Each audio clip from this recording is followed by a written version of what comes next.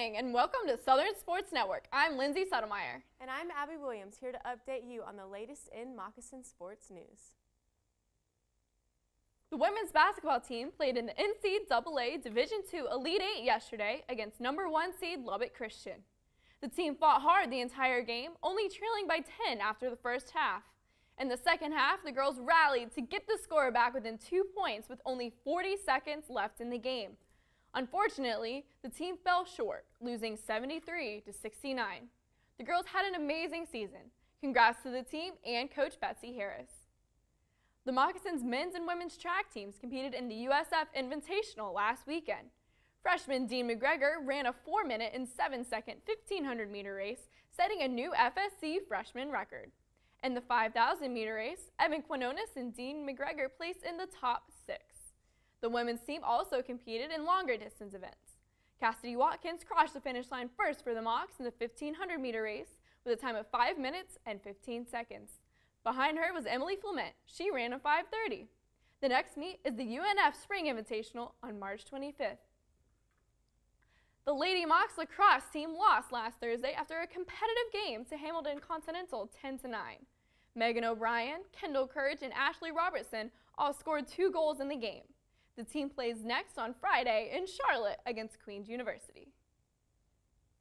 Men's lacrosse struggled at home Thursday evening as the Mocs suffered a 13-10 loss to Colorado Mesa in a non-conference contest at Bryant Stadium. This marked the 3rd straight loss for the team, which pushed their season record to an even 5-5. The men's team then won against the University of Indianapolis on Saturday with a season high of 17 goals. The final score was 17-12, with the Mocs ending their 3-game losing streak. 6 of the 17 goals were scored by Tyler Copen. Cody Gray would tally 4 assists and Matt Lowley would record 8 saves. The Moccasins scooped up another victory with a 13-6 win over Adams State this Tuesday afternoon. Adams State was the first to strike with a goal, but the attack came alive with the back-to-back goals by junior attacker Tyler Copen. Sophomore midfielder Lucas Claude led the team with 5 goals on the night. Junior midfielder Zeke Wilson, freshman midfielders Blaine Preston and Spencer Murphy all scored their first goals of the season. Matt Lally allowed just 5 goals and had 11 saves in his 48 minutes on the field. The men start conference play as they take on Florida Tech Saturday evening at 7 p.m. at Bryant Stadium. The softball team lost 3 games against St. Leo this weekend. In the first game, Brady Jones fought hard, allowing only 1 St. Leo player to get on base through the first 3 innings, but couldn't quite hold on. The Mocs lost 5-1. In the second and third games, the Mocs battled, but unfortunately were closed out by the Lions 5-0 and 6-0.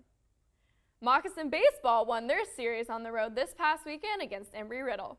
Junior Mitch Reeves had 2 3-run homers in the series, and Mocs had double-digit hits in all 3 games. The wins this weekend propelled the Mocs back into the top 10 in the coaches poll, coming in at number 9. The boys' next series is a conference matchup against Eckerd in St. Petersburg tomorrow and Friday. Women's golfer and our very own Abby Williams was selected to play in the Symetra Tour, Road to the LPGA. She will be competing alongside top professional golfers from the United States and around the world for the grand prize of $175,000. Congratulations, Abby, and good luck. The men's golf team competed in Georgia at Cuskawilla in the Bobcat Invitational. John Vanderlyn and John Michael Coltis both placed in the top 5, along with Jimmy Jones, who placed in the top 10.